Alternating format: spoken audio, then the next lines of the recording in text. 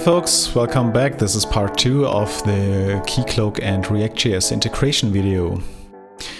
So in the first video we talked about how to integrate React.JS and KEYCLOAK, and you saw how to access information from the access token, how to secure parts, components of the application for certain user roles. And today I want to show you how to achieve so that a user can see public pages and protected pages. This is also, again, our application. Hopefully you know this from the first time. And as you remember, this application was secured or is secured completely, so there's no public part. You have to authenticate when you want to work with this application.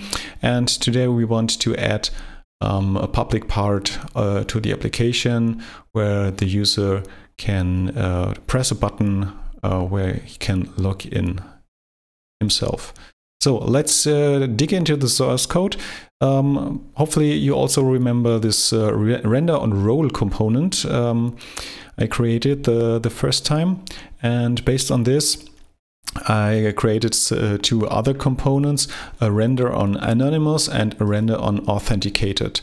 And here I'm checking if the user is logged in. If the user is logged in, then I'm rendering the children. This is for authenticated, and for anonymous I'm rendering the children only if the user is not authenticated, is not logged in. So this is the function I added to the well-known user service. And here you can see it's logged in, just checking if the token is available. And let's do this, build this into our bookbox application. So this is the source code we want to render if we are authenticated. And I just have to add the render on authenticated component as a wrapper, and closing the fragment again, because we need this fragment because we now have the render on anonymous node, where we render something when the user is not authenticated. Just copying some things from the bottom, and we say hello anonymous, please log in. And in this button we're changing the login to the logout to the login button, calling the dual login function. And we have another color of the button. This is the orange, the warning color. And this is what we have to do in our component or view, just to have a node of render on anonymous and render on authenticated.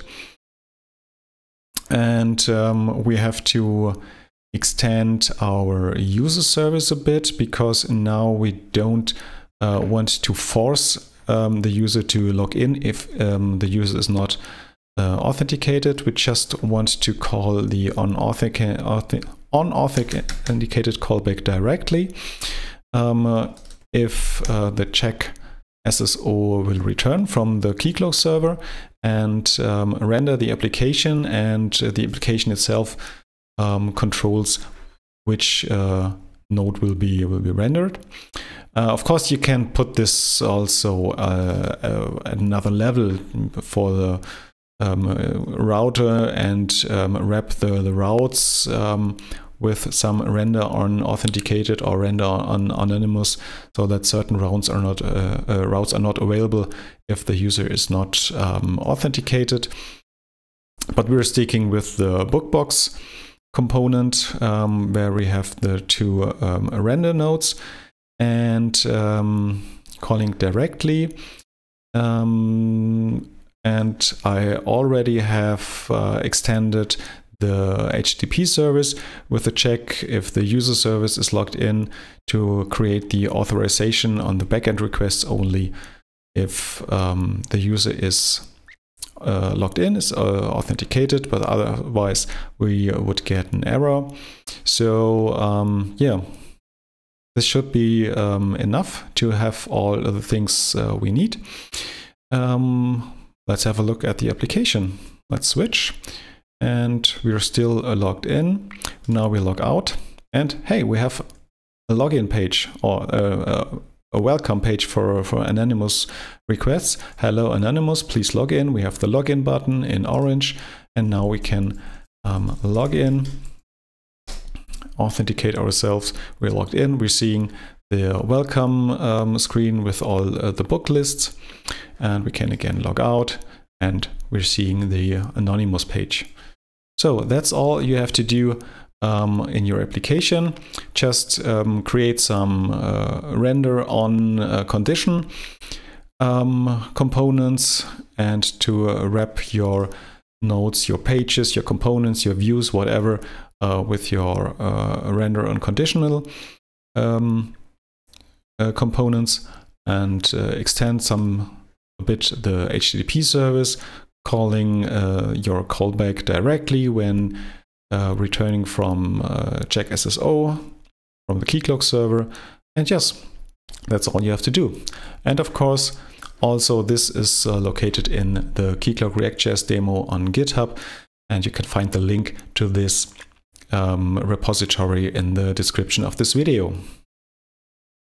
So thanks for watching KEYCLOAK and React.JS integration. I hope you had fun watching the video, and if you have any questions, put it in the comments so that I can answer it. If you want to see any other topics covered in a short clip of me, just also put it in the comments. Yeah, just evaluate all the stuff for you, and give me some thumbs up if you like the video. Don't forget to subscribe to my channel so that you don't miss any of my future recordings, and see you. Bye.